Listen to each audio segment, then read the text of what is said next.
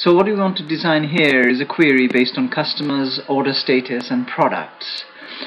And what I want to do in this query, in the query that we're about to design, is to have a query where we can pull out information from different areas and show how this works with the calculated field. So let's get started. So what we do is create query design, and in the query design we pull out the table that we want: customers, order status, products. And as you can see here, customers to products is a many-to-many relationships. So one customer can order many products, and one product could be ordered by many customers. So we have to have an intermediary table, and we call that table order status.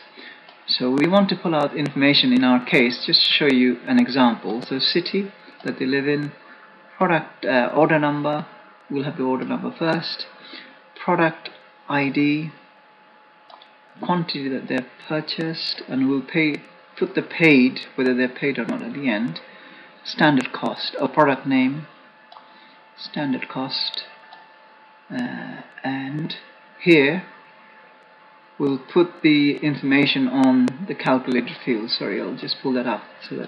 So in order to do that, you have to right click and build, and I find that quite useful. So we're going to pull out information from the tables, and we want to calculate the quantity from the orders table, quantity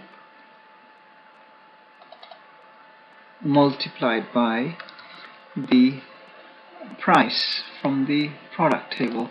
So we'll have the standard cost price, and we'll call that, and we'll have to go in the front, put equal. That's what I've forgotten to do. Once you do that, there's a field here called expression 1. You can replace that. So say total cost, or total, which is products standard cost times quantity. I know I put that in the wrong place, but we can organize that in a minute. So let's just see how the query looks like at the moment. So we have to click on the datasheet view. You could have done it in several different ways. So this is how it looks like at the moment. So total, standard cost. So we'll put the product name here rather than there. So we'll go back to the design view again, and to do that we'll delete it first and then put the product ID we have there. We don't need the product information, but we can see the screen here. So we have the total. You can see 22 times 1 gives you 22, so it works out correctly. Now we want to be able to refine this slightly better to say whether they have paid or not. So if we click on there and go to the design view and look at the datasheet, we can see some of them have paid, some of them are unpaid. So we want to put in a query in the criteria field to say whether they're paid or not. So we can do it in two different ways. We'll say true first, so only the paid amount comes up.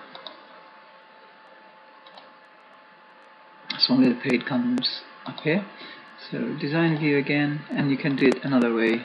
Just call it 1 and datasheet view. Okay, that's another one, and we can see all the unpaid one obviously with a 0 or false.